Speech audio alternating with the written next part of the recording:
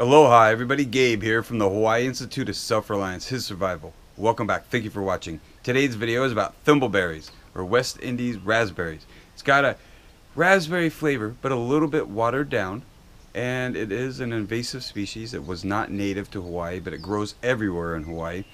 And it is kind of annoying for like a homesteader. It will invade your property, and it's got thorns all over it, and it's very similar to like a rose bush. And it's delicious, and it's definitely a wild edible that you can find on a hike or at your campsite, places like that, and on your homestead, and in subdivisions and neighborhoods all over Hawaii. Stick around and see what this plant looks like. Here we have some wild thimbleberry. This is an invasive species to Hawaii, as far as I can tell. It has thorns, so I believe, I'm not an expert, but I believe that all of the Hawaiian plants that have thorns were most likely invasive species and weren't here on the island or weren't part of the canoe plants. These get much bigger and higher elevation, and they grow wild everywhere in Hawaii. They're prolific, and at certain times of year they're edible and delicious. Just not as flavorful as, let's say, a raspberry or something. You got a light water kind of flavor. I'll have one. Oh yeah. It's a good breakfast.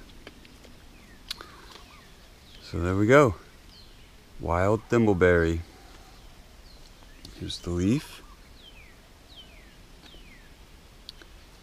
And there's the berry. Pretty cool, huh? A little bit different than your normal raspberry bush. Kind of a rose bush kind of look to it.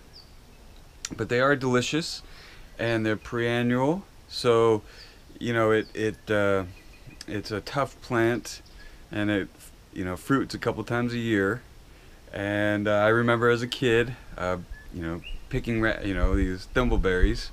And it was like a, you know, the jungle is like a candy store, right? I mean, there's just so much sweets, you know, almost year round. We'll have some fruits like mangoes and bananas and guava. Guava pretty much, you know, a couple times a year at least will fruit, and it's everywhere.